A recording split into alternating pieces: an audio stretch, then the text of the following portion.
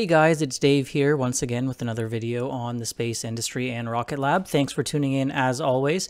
And today I really wanted to talk about StarShield, this big announcement that we just had from SpaceX the other day. I'd like to talk about what it means for the rest of the industry, how it could impact other space companies like Rocket Lab or even Planet Labs or a few others.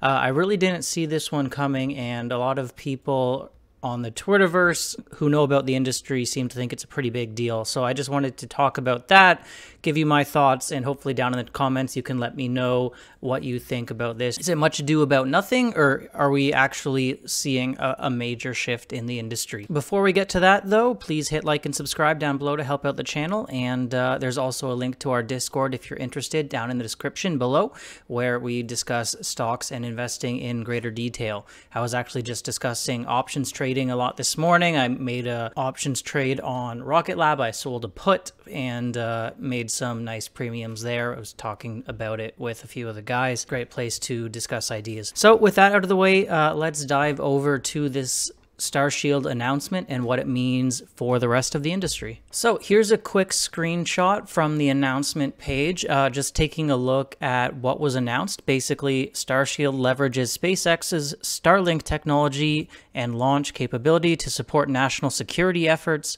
While Starlink is designed for consumer and commercial use, StarShield is designed for government use with an initial focus on 3 areas. So that wasn't too shocking to me. I mean, sure, they might want to divide up their commercial and consumer offerings from their defense and government offerings, try to keep things more secure on the defense side. To me, that makes sense. Wasn't really shocked by that. But this is what surprised me a bit more right here is Earth observation. So under the 3 areas, we have Earth observation, communications, and hosted payloads. Obviously, Starlink right now is really communication, and internet is where that one falls. But now we're seeing Earth observation capabilities added in here, which is basically imaging, and it could be radio, synthetic aperture radio, or just visual wavelength imaging. There's a lot of companies already playing in this space. SpaceX has not yet, and to my knowledge, their version 1 Starlink satellite does not contain any sort of imaging instruments, any cameras taking images of the Earth. So obviously their new satellites will have to have some new hardware for this, and also hosted payloads, where StarShield builds satellite buses to support the most demanding customer payload missions. That was a bit surprising too, not as shocking to me as the whole Earth observation thing, but basically, yeah, if you want your own payload going on a satellite bus, they can make that for you. It's kind of like how you can use the Photon spacecraft as a platform to add more equipment and tools and measurement devices, communications devices, whatever you want to do with it. Similar thing here with the bus from Starlink. So this announcement really caught me off guard. Obviously, it's great for them going after government and defense customers. Those are always high value missions. They always pay their bills on time. This Earth observation is, to me, a big game changer in the entire industry, because up until this point, Starlink was only going after internet and only going after consumers, really. I mean, they did have some government contracts. Obviously, the governments and defense organizations feel more comfortable having a separate entity that they do business with, as opposed to just purchasing the consumer offering from SpaceX. So I wanted to look a little bit at satellites by sector and how the space industry divides up as a whole in terms of services. So communications is by far the largest. Obviously, this is where Starlink would fall right now with 63%. Number 2 now is Earth observation at 22%. And then we have some other items like technology development, GPS, navigation, some less than 1% items like technology demonstrators, earth science, space observation, and then space science down at the bottom. So really the bulk of it is these 2 items here, the top 2, communications and Earth observation. And now SpaceX is going to have constellations in both these areas. So I was a little concerned by that, because I was kind of thinking in the back of my mind, well, when Rocket Lab sends their own space assets up in the future and kind of offers services. Maybe they'll go into Earth observation. That way they're not a direct competitor with SpaceX. They don't have to worry about Starlink, completely different verticals, different services, and there's no competition there. But now with SpaceX moving into Earth observation as well, we're running out of areas a little bit where they don't have to worry about competing with SpaceX. Looking a bit further into the Earth observation market size, we can see that in 2021 it was worth about 7.7 billion. So not tiny, not huge yet though. The TAM is not massive there, but it's expected to continue growing very rapidly with a compound annual growth rate of 7% and reaching over 14 billion by 2030. Companies already in this area who may be concerned about this is obviously Airbus is a big one, Lockheed Martin, and then Boeing. There's obviously Planet Labs I mentioned is a big player, and there's a lot of others already in the area. And you can further divide this up based on the market application. So you can have within imaging, you can have defense, weather, location-based services, energy, or other. At least right now, StarShield, we're only really looking at government and defense.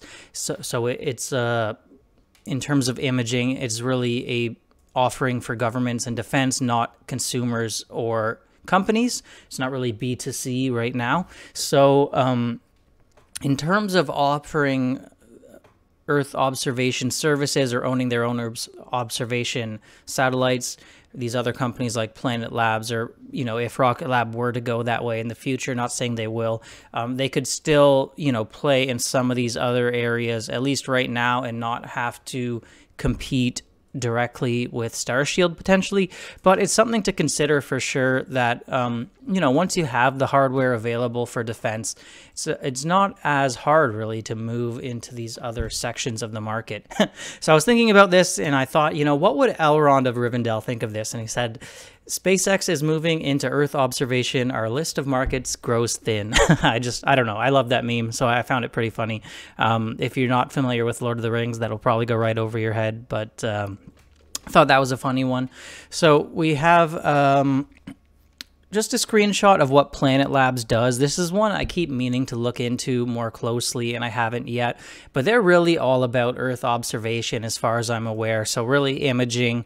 I believe they have some radar offerings as well. So not only the visual spectrum, but other spectrums that can see through weather. And they could potentially be impacted by this announcement, right? If you're trying to compete with the big boys now like SpaceX, who has all this money and are able to launch thousands of satellites into orbit, it could be tough. Sure enough, this is a 5-day chart of Planet Labs stock, and we can see a massive drop over the last couple days. I'm not saying for sure this is due to the StarShield announcement, because the overall markets have not been kind the last day, or at least today anyway. So might not all be because of this announcement, but it could play a factor. So yeah, I really just wanted to ask what you guys think. Do you think this announcement is a big deal for the whole industry? Is it a bummer for Rocket Lab that there's less potential segments that they could go into without having to compete directly with SpaceX? Are you worried for Planet Labs or Airbus or Lockheed Martin or any of these other players in the space industry? It does seem like it makes a lot of sense from SpaceX's point of view to go after those government and defense customers. Clearly, the demand is rising for Earth imaging. I've been saying that for a while, especially with the Ukraine situation, more and more extreme weather events that need to be monitored.